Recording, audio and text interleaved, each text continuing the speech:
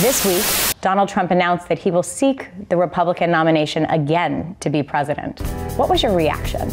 I made it clear that I didn't think he was the right person to lead either the Republican Party or the country forward, and I would hope that he stepped down, so I was disappointed that he announced. I think he has a monumental ego. He doesn't want to go down in history as a loser. He also would like to get revenge on the people that he feels didn't give him his due. Because I think it would be a tragedy if he's our nominee, if he's the Republican nominee. 2022 midterm elections, and in the case where Stop the Steal candidates were on the ballot, they overwhelmingly lost. He picked candidates that were weak candidates simply because they were willing to show their fealty to him by saying that the election was stolen. And that backfired completely.